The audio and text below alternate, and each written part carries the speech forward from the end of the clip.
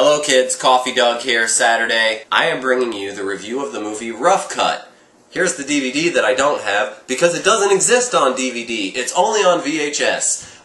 Rough Cut, I only chose this movie because obviously we're on the Rough Cuts channel and I thought I should watch that. Even though this Rough Cut is more into reference of a diamond than our channel being film. It stars Burt Reynolds. It is a mystery, thriller, not so much thriller, but comedy, crime caper. It came out in 1980. It is technically an American film, but it looks just like a foreign film. It really is like pretty much one of Burt Reynolds' only foreign films. It's filmed in England and the Netherlands and New Amsterdam and all over the place like that. They're driving all over weird on the separate side of the road, and it's a foreign film.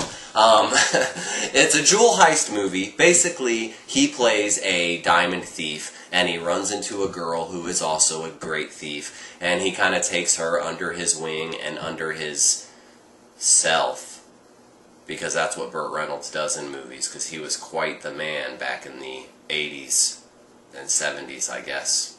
I don't know.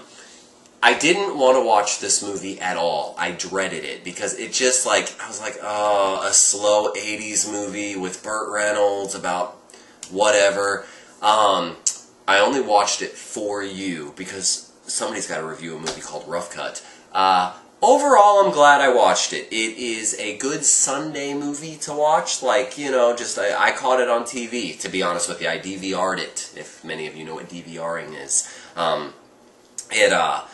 It can be boring at times and kind of slow, but there are some fun scenes that were pretty clever with him getting away from the law, and him and the girl decide to pull off this $30 million heist, like in Ocean's 11 style, and they recruit a bunch of people, Burt Reynolds associates. One scene that is so out of place, and when you see it, you'll understand, is that as he's recruiting people, one of the pilot that he recruits is like an old Nazi. Like in the pilot's house, he's got all these Nazi insignia up, and he's got like Hitler statues, and he's just a total fucking Nazi.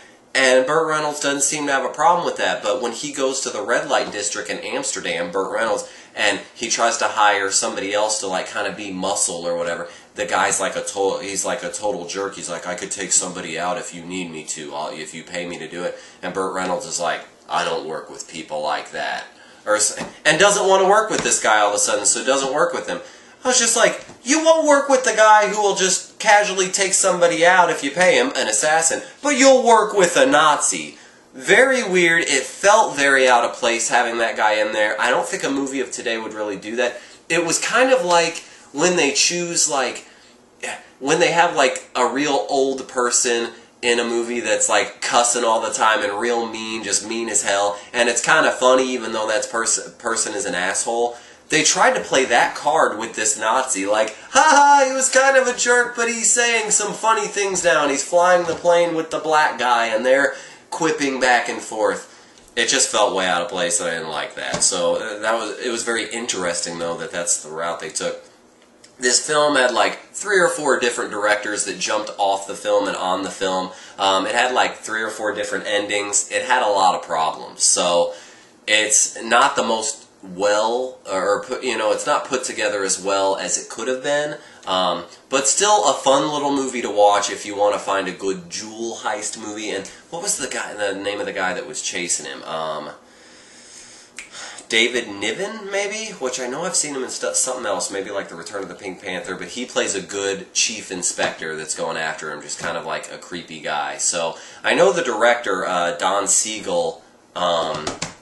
What did he do? I actually have to look at my list. Oh, he did Escape from Alcatraz, Dirty Harry, and Invasion of the Body Snatchers. So, a good, the main director that helmed most of the project. But like I said, he was on and off with other directors. So, Rough Cut. I'm sure most of you haven't seen it. Check it out. It's a good Sunday movie to watch, like I said, when you're just laying around doing nothing. Till next Saturday, Coffee Doug. Thanks a lot.